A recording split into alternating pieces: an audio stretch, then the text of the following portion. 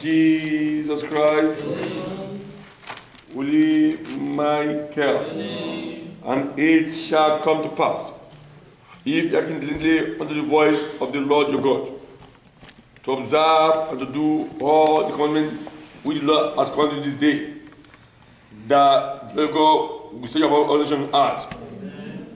All the nations shall come upon you and overtake you, because you hearken the voice of the Lord your God. Blessed shall be in the city, blessed shall be in the country, blessed shall be the fruit of your body, the fruit of your ground, the fruit of the cattle, the increase of the cane, and the various working places. Blessed shall be your basket and your store. Blessed shall be when that goes in, blessed shall be when you goes out. The Lord will cause your enemy that is before you to be made for your face. They will conquer you one way and fled before you 7 ways. The Lord shall command the blessing upon you in your storehouse and in all that you set your hand unto. The Lord shall establish you and lead to himself as a son to you, because you keep his way and walk in his way. And all the people of the earth shall see that you are called by the name of the Lord, and they shall be afraid of you. The Lord will make you plenteous in your goods, in the fruit of your body, in the fruit of the cattle, in the fruit of the ground, in the various working places. The Lord shall open his rain in heaven. Every green has a season. You will bless your handwork. You will lend to many nations. You shall never borrow. The Lord will make you the head and not the tail. You shall be above always. You shall never be beneath. Because you have the voice of the Lord God today, that commanded today, that you are going aside from God to serve other God or to follow there. Let's go to silent prayer. Adura Dakeje.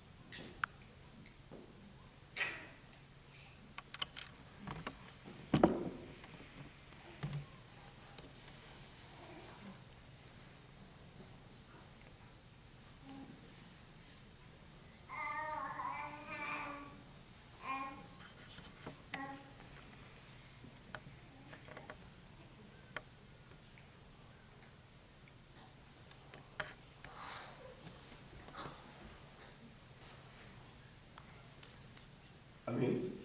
Ili Bama Yaba. Ili Bama Yaba. Ili Bama Yaba. The Lord hear prayers always. Amen. The name God will protect us. Amen. Stands up from the sanctuary. Amen. And stands of the church. Amen. Remember our offering. Amen. And accept all our prayers. Amen. May you have our desires. Amen. And fulfill all our plans. Amen. We will rejoice in salvation. And in the name of God, serve our brothers. We love to fulfill our petitions. Amen. Now we are love to serve the anointed. We are from His holy heaven. We distribute it to forever. Some trust in chariots, some trust in horses, but remember the name of our God. They are brother and falling, but we are reason and stand upright. So most Lord, let King us when we called. Amen. Jehovah, Jesus Christ, with Michael, Daddy, we have talked to you, we have asked from you. In this cold morning, in this very cold morning, we come, we forsake the cold. We come to serve you. Daddy, answer us in Jesus' name. Amen. Daddy will knock at the door because we believe you are God. We believe you are the only one that can give people blessing. Nobody else. No Jew, no pastors, nobody. It's only you that blesses from heaven. Daddy, bless us in the name of Jesus. Amen. We have knocked at the door, and it's only you that can open it for us. Good doors of heaven, open it in the name of Jesus. Amen. Daddy, we are planning, we are not asking for a cup of water, we are asking for an ocean. We want to build a school for you, for you. Not, I mean, to befit your glory in this church. Give us the money in Jesus' name. Amen. What you have to call school, the Lord, my dear, will you when she will lottery, Yanu ni Yanu, all of that, we are praying to build a school in your name, in the name of your church, in this parish. That is help us through in the name of Jesus. Amen. That as we are doing this prayer, we beg you, we want heaven to sign it into law in the name of Jesus. Amen. We want to decree it from heaven in the name of Jesus. We want to know our not together. Mo be on the person fún wa. Gbogbo àwọn oníṣẹ́ owó kó bẹ̀ sí ní rí ṣe, kó bẹ̀ sí ní tajà. Gbogbo àwọn oníṣẹ́ ìjọba mo be oni ọkọba àdàbà kó bẹ̀ sí ṣiṣẹ́ wọn ní ọ̀sẹ̀. Gbéga fi jogún fún wa. Ọlánúọlá fi jogún fún wa. Gbogbo àkópa àti báyìí níṣẹ́ kó di tẹ́mọ́lẹ̀. Mo be oni wọ́n tí àkómọ́ ẹ̀sẹ̀ nílùú yìí máa kó fà wá sí. Gbogbo ẹ̀wọ̀n òjijì bá tẹ̀mọ́lẹ̀. Any sudden problem at our working places in this church, that He casts it out in the name of Jesus. Amen. Any problem at where we are working that may result into firing, that He remove it in the name of Jesus. Amen. You are God Almighty, and we believe it in you. That's why we come to you. Daddy, you can provide money as you provide money from the mouth of the fish. There's no miracle you cannot perform. That is the money that we use in building school for you in this part of the world. Give it to us in the name of Jesus. Amen. Daddy, we are asking for ocean. Daddy, we know that you have abundant blessing in your care. Daddy, let heaven open and bless us in the name of Jesus. Amen. We have 7 weeks to go in this year. Although my dear will cause a major doctor. Although doctor, no se major, Besini Sheyanu, Besini Sheyanu, Besini Sheyanu, Tuani Komale, Shadow for Norma, just blow up. 885. Dear Lord, oh God, and miracle, King to us as victoria. Thou art King unto Abraham, Jacob, and Joseph of old. Holy, holy Lord, everlasting, be gracious and bless us now. For we